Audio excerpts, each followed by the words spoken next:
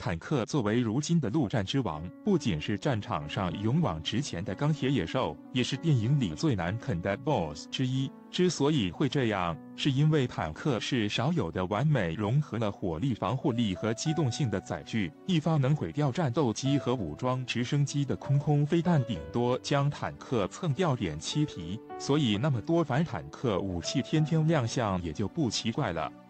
99A 坦克的防护力不容置疑。最近央视的加油向未来节目制作了一期精彩的格栅装甲节目，主角是中国最新的轻量化格栅装甲和最老的40火，喜欢的朋友一定不要错过了。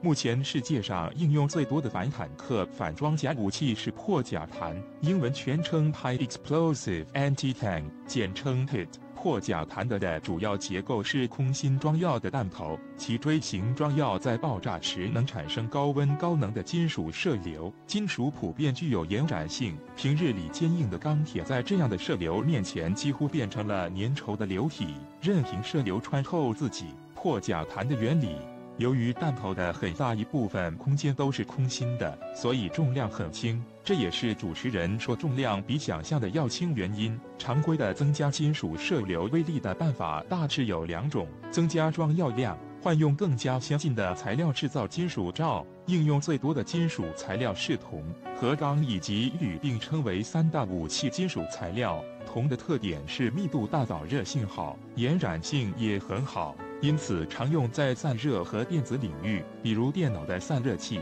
散热器的铜管。那和铜性质接近的金属材料都可以制造金属罩，最好的就是金，没听错，就是金子。更为夸张还有金属坦，坦比黄金还贵。金属坦穿甲弹是一种硬碰硬的弹药，威力大，但是需要一门大口径高膛压的火炮来发射，或者使用火箭发动机将弹头加速到几马赫，非常不方便。破甲弹就不一样了，在打击角度等条件相同时，其威力和装药量、金属罩材料等自身结构有关，和初速的关系较小，因此低膛压炮也有非常强的反装甲能力。各种反坦克飞弹大都是用了破甲弹头，而单兵用的火箭筒也用了这种结构，俄制125毫米破甲弹。然后问题来了，天上地上，轻的重的，大的小的，长的短的都能轻易废掉坦克。陆军之王的名号早已给了直升机，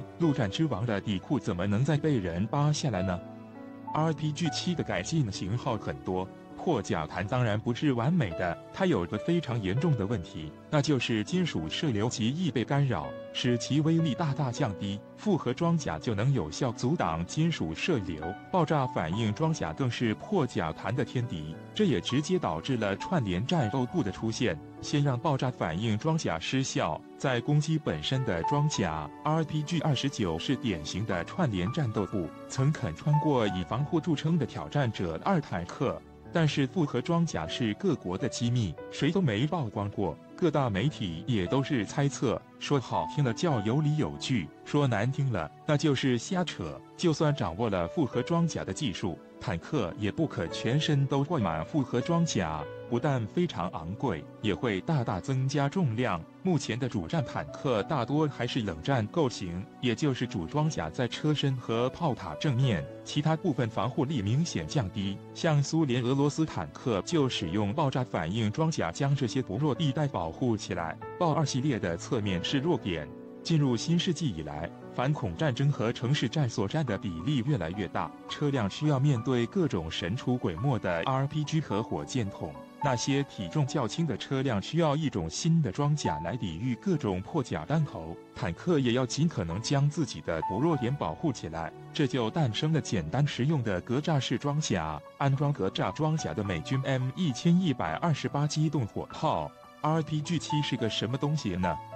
？RPG 的全称是 Rocket Propelled Grenade， 翻译过来是火箭助推榴弹。但是 RPG-7 的真实能力可不是榴弹这么简单，因为它是破甲弹的典型代表。RPG-7 使用压电引信，通过大力撞击坚硬的装甲来控制爆炸，要不然就可以使用乱七八糟的外置板子制成简易的空气装甲，提前引爆火箭弹。也正因为这样，正常情况下 RPG-7很难被引爆，主动防御系统才是真正的提前引爆。图中能看到极长的金属射流，非常恐怖。发射时，火箭弹离开火箭筒，自毁装置开始计时，时间为4-5秒。火箭发动机点火，飞向目标。由于有自毁装置的存在 ，RPG-7的最大射程在1000米左右。经验老道的射手甚至可以利用自毁装置打击低空飞行的直升机，手把手培养武装分子。RPG-7的穿身约为350毫米，这也是为什么节目中200毫米钢板被轻松打穿的原因。后续的改进型不断提升破甲厚度，最强悍的型号甚至能击穿750毫米的军事钢装甲。中国的69式火箭筒就是国产的 RPG-7，曾广泛装备。2018年珠海航展马上就要开始了，在此之前，很多军迷关心的都是这次航展上会看到哪些中国空军的先进装备。据说这次歼负20隐身战机也会亮相本次航展。不过，它恐怕也不是来做静态展示的，有可能会出现在空中表演环节。另外还有歼负10B 战机，这次估计也会出现在珠海航展上。这次的意义可以说万众期待，世界瞩目，因为它目前是中国首款装备矢量发动机的国产战斗机。如果歼负10B 能参加珠海航展，这也是继它在2018年装备国产矢量发动机完成首飞后的第一次公开亮相。对于战机装备矢量发动机，以下要做一个详细的介绍。通俗讲，矢量发动机就是一种尾吞口可以向不同方向偏转的发动机，借它的偏转给战机带来不同方向的推力，这样就会让战机具备更强的机动能力。就目前来看，全球也只有中美俄3国能造出矢量发动机，而其中当属俄罗斯的技术最为精湛。当年苏复27在巴黎航展上做出了让世界震惊的普加乔夫眼镜蛇机动动作，靠的就是矢量发动机带给的它匪夷所思的机动性。眼镜蛇动作之所以难度高，是因为它可以让战机及刹车处于失速状态，机头抬起角度达到110至120度，最终导致机身向斜后方竖立，机尾向前，机头向后翻起，就像眼镜蛇一样。如果战机能在空中做出这种动作，就意味着在两机格斗时，它将很容易占据上风。通常战机要绕到敌机后方，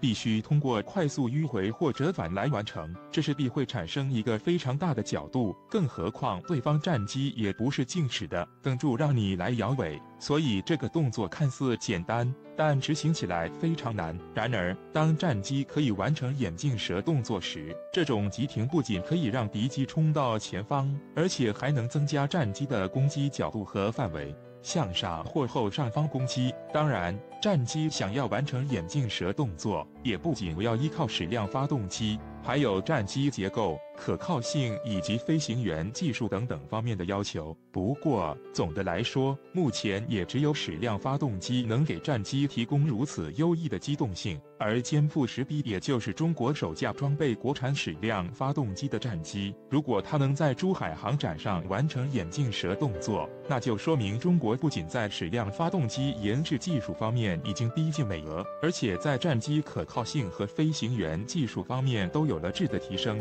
另外，矢量发动机在歼负10B 身上的成功运用，对中国提升歼负20战斗力也会有很大的帮助。军迷都知道，目前美国 F-22和俄罗斯苏复57都已经配备了矢量发动机，它们的机动性也因此很强。而中国歼负20当下只能依靠反转尾翼来增强其机动性，相比较矢量发动机而言，要做出一些高难度的格斗动作还是略显吃力的。当然，如果歼负20能换装矢量发动机，那就会是另外一番景象了。图为轰20的想象图。近日，据媒体报道，中国又一超级武器轰20即将问世。这一战略轰炸机最早明年即将首飞，彻底补齐中国核力量3位一体的最后一块短板。而对此，有俄国专家表示，由于俄国曾经表示，即使国内的图160变成废铁，也会不卖给中国。到现在，中国已经研制出了先进的战略轰炸机，不再需要图160了。而且，对于中国来说，轰20甚至可能比歼20还更加重要，因为它能够直接对美国本土造成致命威胁。美国媒体表示，目前中国的轰20相关的设计指标和作战的能力都处于保密阶段。但是专家们都认为这一飞机的造型或者会和美国的 B2 非常相似，因为采用飞翼布局能够更加有利于这款战机的隐身。图为轰20想象图。作为类似 B2 这样的非翼式飞机，中国在研究轰20的时候，不可避免地面对了一系列的问题，像是需要进行 S 型布置，以降低正面雷达反射率的进气道设计，以及需要在喷口处进行反雷达照射，以及对排气进行红外消除的作业。这显然是一系列非常够复杂的行为。虽然说美国的 B2 已经有一系列的先例，但是完全模仿对于轰20来说也是不可行的。首先 ，B2 的无垂尾设计会导致战机的纵向航行变得相当不稳定，就算有了小翼，也只是能够缓解这一问题。换句话说，就是不管怎样，飞机都会呈现 S 字的方式前进，所以轰20需要通过一系列方式来解决这个问题，而且还不能通过常规的垂尾来处理。所以，先进的感应系统和惯性导航设备，甚至通过北斗卫星进行辅助导航，对于轰20来说是一个